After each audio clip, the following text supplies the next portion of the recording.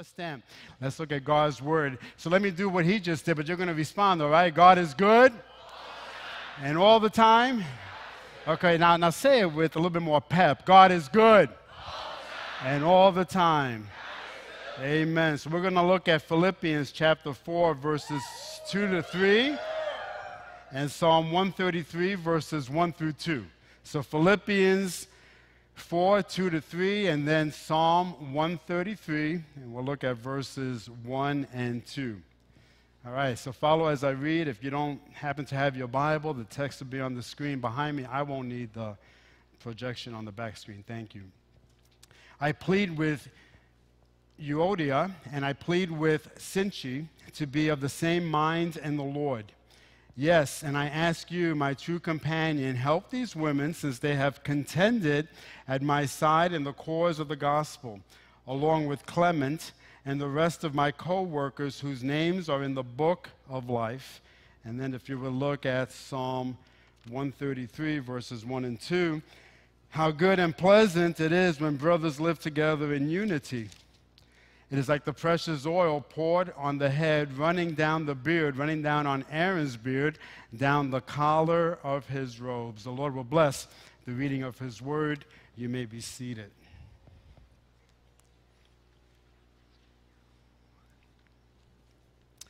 Plays well with others.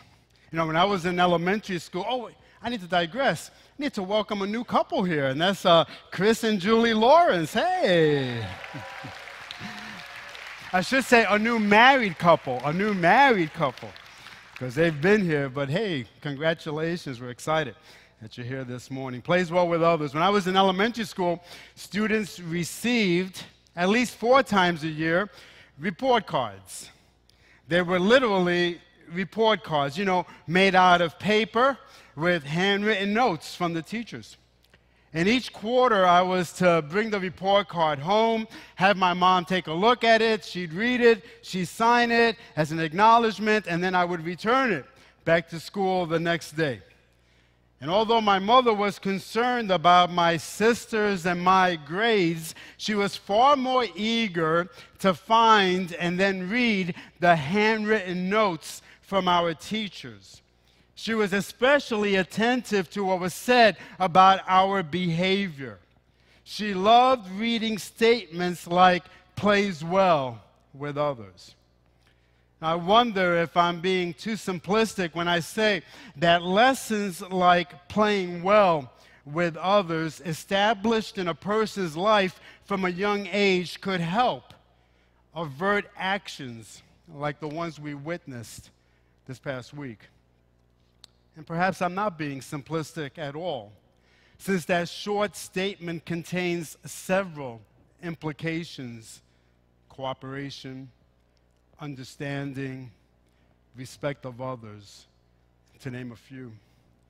Dear ones, if anyone should know how to play well with others, and beyond that, how to live well with others, if anyone should know how to do that, it should be the people of God. It should be disciples of Jesus Christ. And in fact, we, God's people, are to model strong, healthy, life-producing relationships. Does anybody agree with that? Now, there's a passage of Scripture in 2 Corinthians that I love. Listen to this. Listen to what Paul says here in 2 Corinthians chapter 5. So from now on, we regard no one from a worldly point of view. Though we once regarded Christ in this way, we do so no longer. Therefore, if anyone is in Christ, he is a new creation. The old has gone, the new has come. All this is from God, who reconciled us to himself through Christ and gave us the ministry of reconciliation, that God was reconciling the world to himself in Christ, not counting men's sins against them. And he has committed to us the message of reconciliation. We are therefore Christ's ambassadors, as though God were making his appeal through us. We implore you on God's behalf, be reconciled to God. That's an amazing passage of Scripture. The Father, God, has reconciled himself to us through his Son, Jesus. He reconciled himself to us. Where there was conflict, now there is union. God has reconciled himself with sinful humanity through his Son, Jesus Christ. Paul goes on to say that because of what God has done, then we who have repented and received Christ as our Savior, we have been given the message of reconciliation. And we're to tell others what God has done for us and what he wants to do for them. Paul says that we are ministers of reconciliation. In other words, we've got the answer. We've got the key that will set people free, that will cause people to come into this living, vibrant relationship with God, their Creator. We are now ministers of reconciliation. So we've got to share it. We've got the message, we've got the key, we've got the answer. So we're expected to share it. Listen, friends, the devil knows that his days are numbered. Jesus is coming back soon. Do we understand that? Jesus is coming soon. So the devil is ratcheting up his activity. Just consider what has happened this past week. And you put with that what happened in Orlando a couple of weeks ago.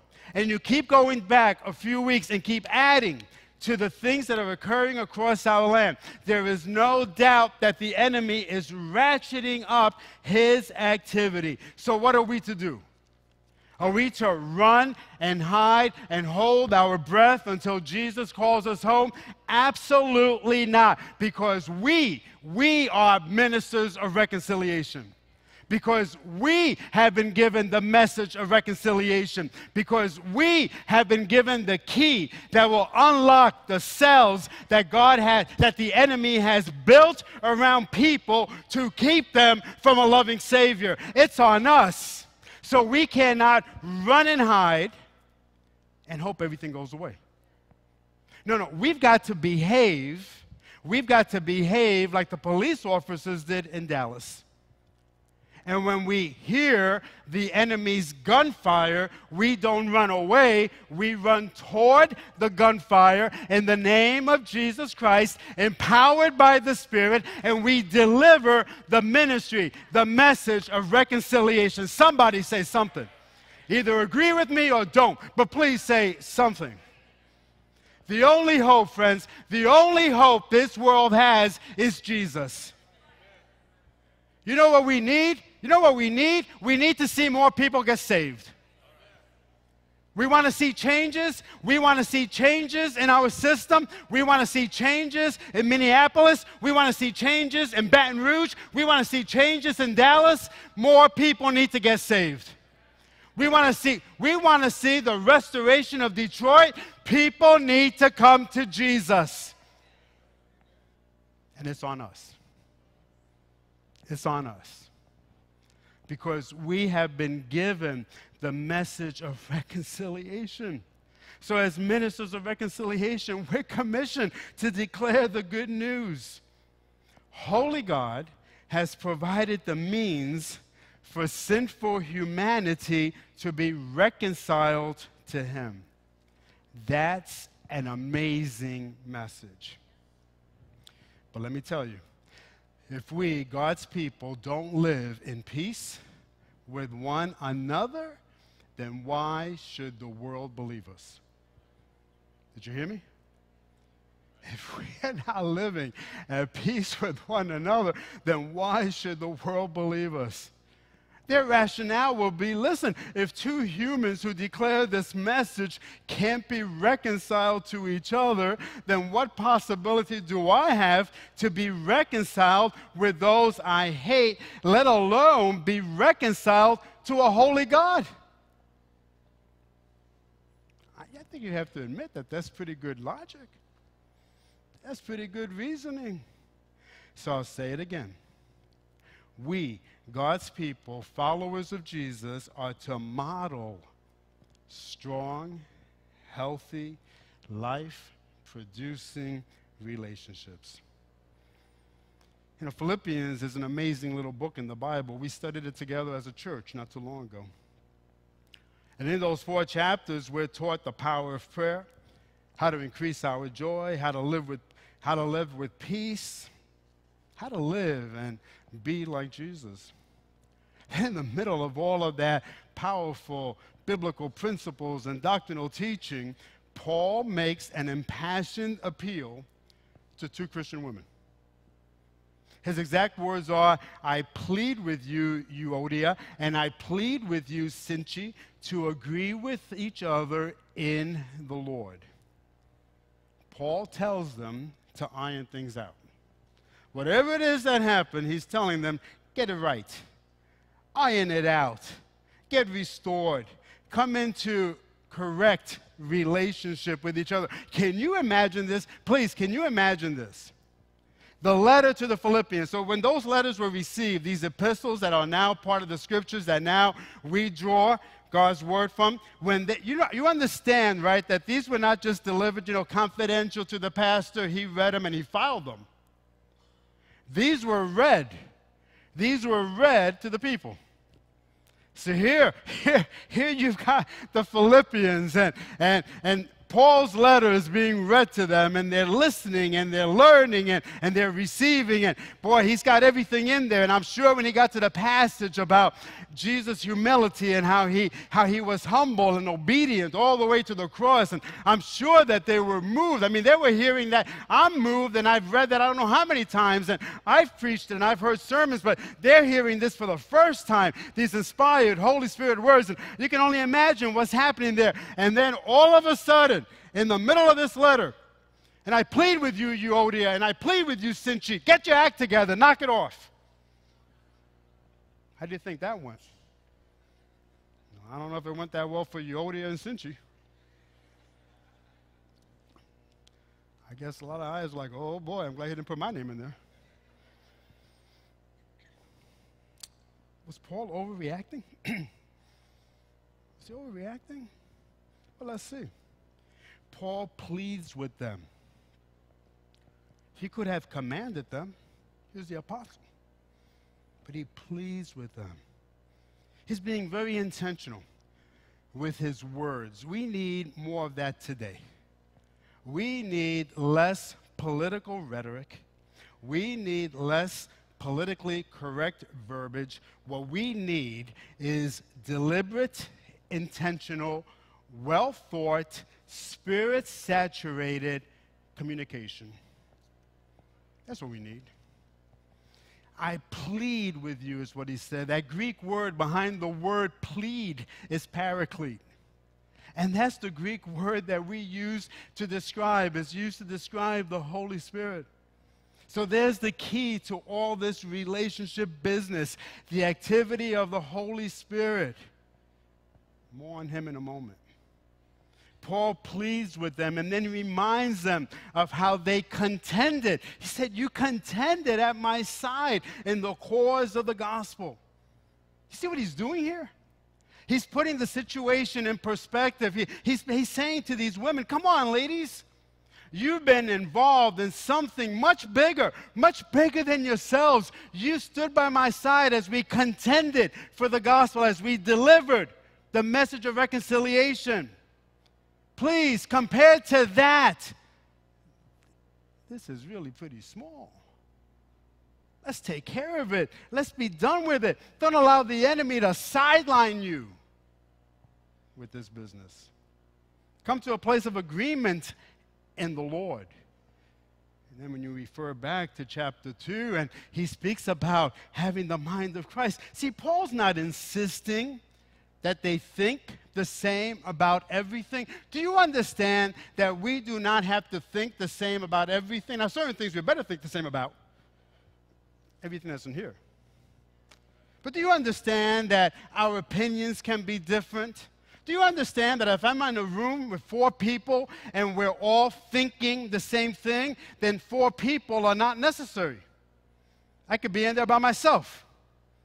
So he's not insisting that they think the same about everything, but he is telling them that even if they have different viewpoints, to maintain the selfless attitude of Christ toward each other.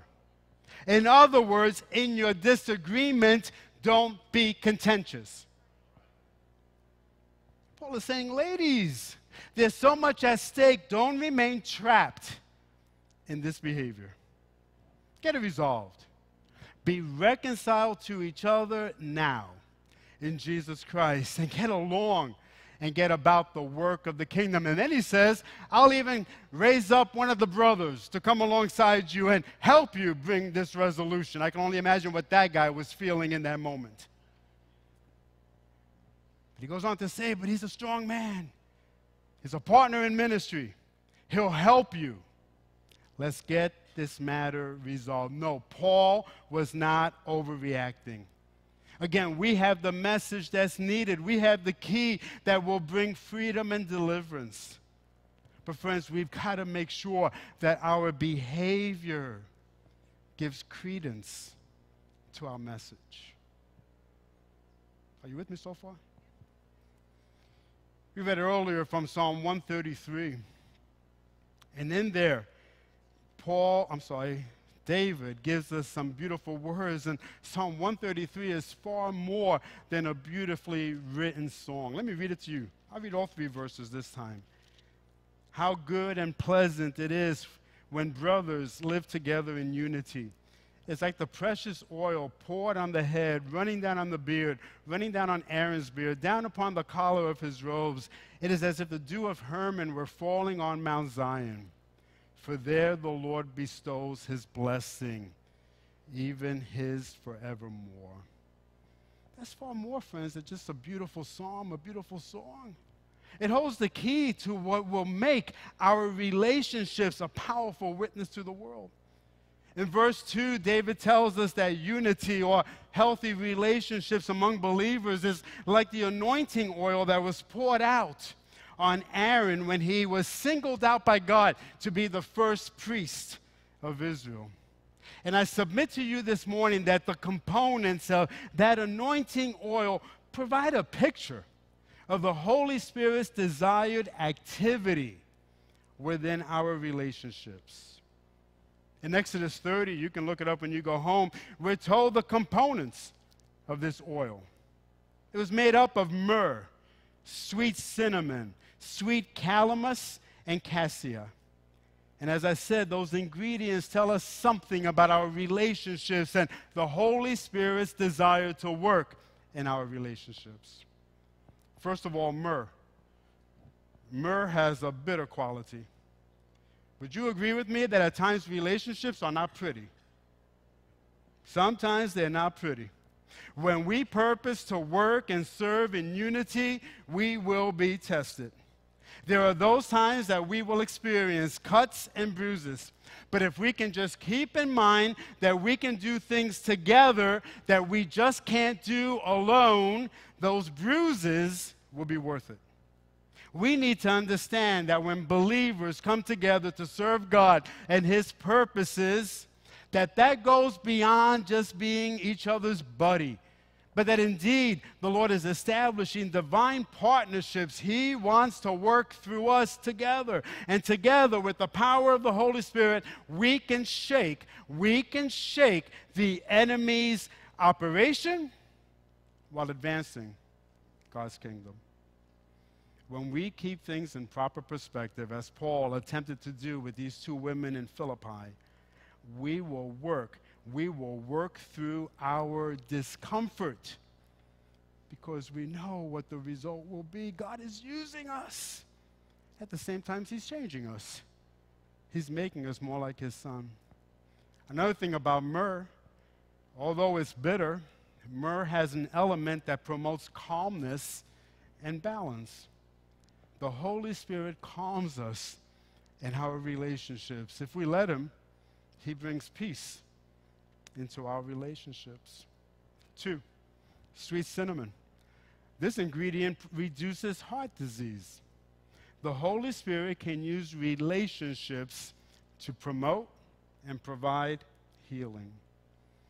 This component of the anointing oil reminds us of the sweet presence of the Holy Spirit, which strengthens us to pursue and maintain unity in our relationships with each other. Sweet calamus. This component has an anti-spasmodic property. So it relieves all kinds of spasms, especially those in the nervous system. Friends, when we allow him to, the Holy Spirit brings stability. Friends, if we let him, he'll correct the crazies that sometimes have a way of coming through. I'm not talking crazies like people, but those things that happen sometimes in a relationship. He'll calm that down. Cassia. Stimulates circulation. Blood flow increases even to the joints that have become stiff. The Spirit of God uses relationships to keep us flexible, to keep us pliable in his service. Friends, things are revealed in us when we're in relationship. Things that the Holy Spirit will bring to our attention that could actually hinder us. But when we address that, we remain flexible. We remain pliable. Friends, our anointing oil, the Spirit of God, will help us grow and thrive in our relationships with one another. Pastor, I don't know if that's been my experience. Well, I got to ask you, how often are you inviting the Spirit of God into your relationships? How often are you submitting to him in those divine partnerships? And as we grow and thrive, friends, with each other, then that provides a powerful witness to those outside of God's grace. A witness to a society which is desperately looking for answers when it comes to relationship. So it's critical that we remain submitted to the Holy Spirit. So I'm getting ready to wrap this up so we can come to the table of the Lord. But as pastors, Sandy and I have been in the people business for now 40 years. So when it comes to relationships, there's a lot that we've seen, and there's also a lot that we've learned. So here's just a few. Here's just a few that I'll give to you as counsel, takeaways, when it comes to our relationships with one another. Real practical. Number one, talk less, pray more. It's pretty simple, eh? Talk less, pray more. When you're offended with somebody, or I should say you're uptight with somebody, offended by somebody, friends, there's a breakdown in that relationship. Please don't be so quick. Don't be so quick to pull others in. Go to Jesus first. Go to Jesus first.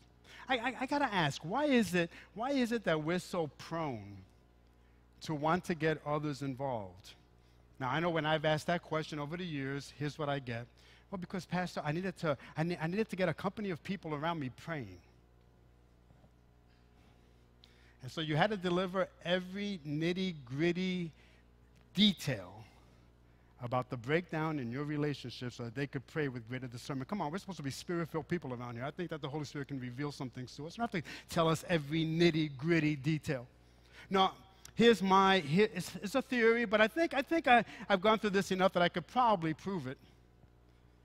I think the reason we're prone to go talk to people is because, first of all, we want to justify ourselves. And secondly, we hope that we can change that person's estimation of the other person so that we can get them to agree with our estimation of that person. So it works something like this. Pastor Shannon, come over here. I'm just hurting. Come over here. I know you. Come over here. And I just need you to pray. But Kevin, there's been a breakdown in our relationship. And let me tell you what he did. I asked him to do this, but he refused. He just ignored me, and he did this. I've been patient with him. But then he does this. I just feel like he's taking advantage of me. And what's more, he doesn't need all that. He doesn't need all that. What am I trying to do? Justify my behavior and make Kevin look a little bit different in his sight. And depending on Shannon, I might be effective. Talk less, pray more. Come on now. Hey, I'm not even doing the Paul thing. I'm not calling names out.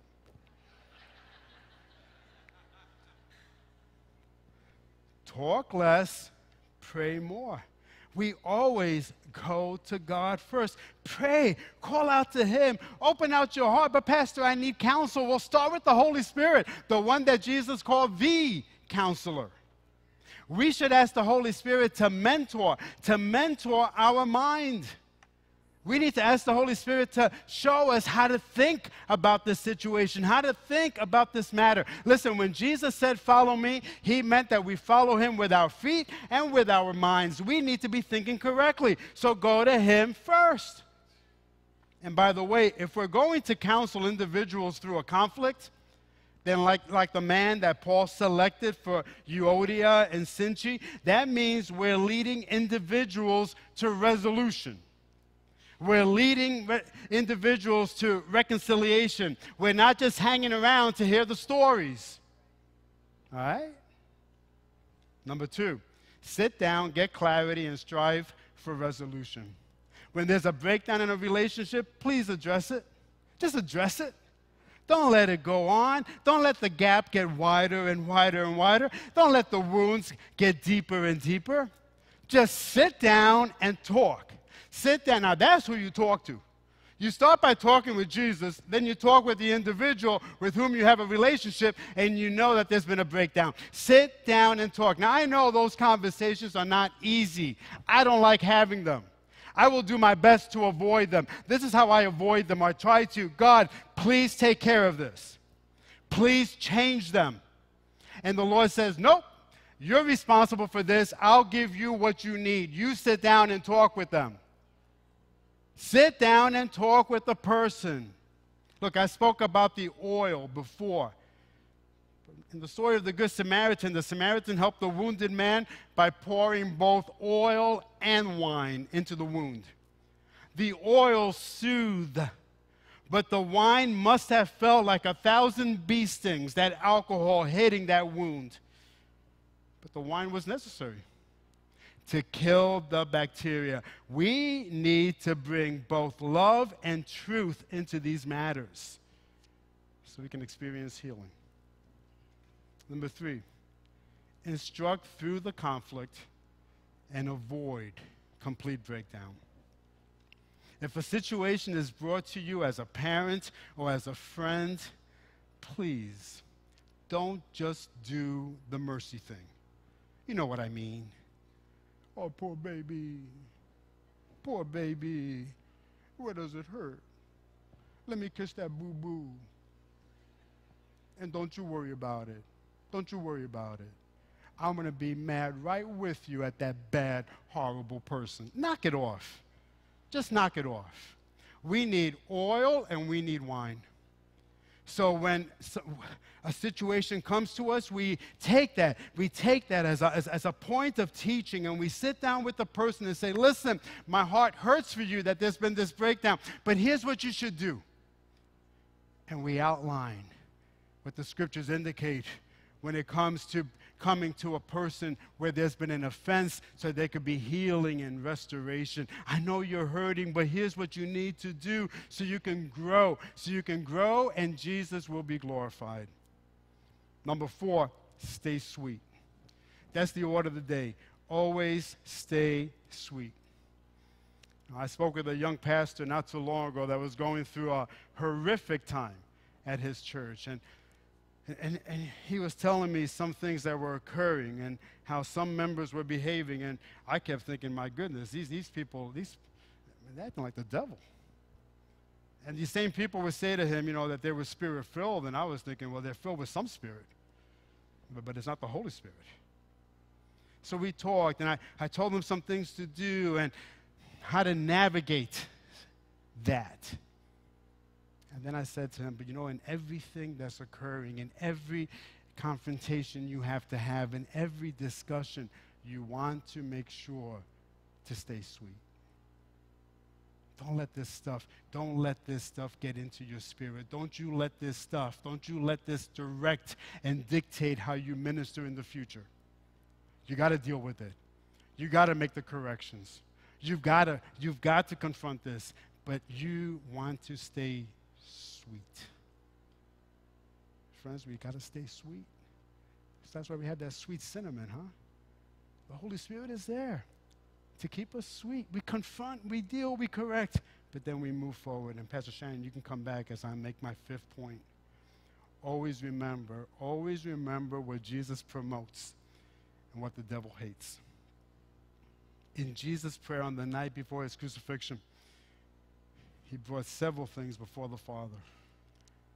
And in that prayer, he included the church. And what did he pray for the church? Oh, make them one.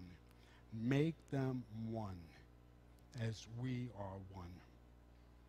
Jesus promotes unity among his children. Divine partnerships, healthy, life-producing relationships. A powerful witness to the world. That's what Jesus promotes.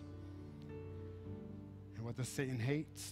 He hates that God's people would come together. What he wants to do is bring division and disruption. So friends, let's stay on the alert. Let's not give him a foothold. Let's shut it down. Just shut him down quickly. And allow the Lord to do what he desires, which is unity. Strong, healthy relationships.